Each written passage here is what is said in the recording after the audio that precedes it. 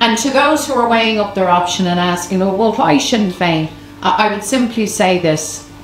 You essentially have, in all of the complexity, you have a choice to make here, ultimately. And the choice is like this. You will either choose to give Sinn Féin a chance and judge us as we before, give us our chance, or you are looking at 5 more years of Fine Gael and Fianna Fáil. And I want to say, quite apart from being an elected person, as a mother of young adults, I believe 5 more years of Fianna Fáil and Fine Gael, there'll be no living here. And a lot of our young people will be gone. What aside from being a political figure, as a mother, that is not acceptable to me. I don't think that is acceptable to parents and grandparents and to young people themselves, the length and breadth of the land. So give change a chance.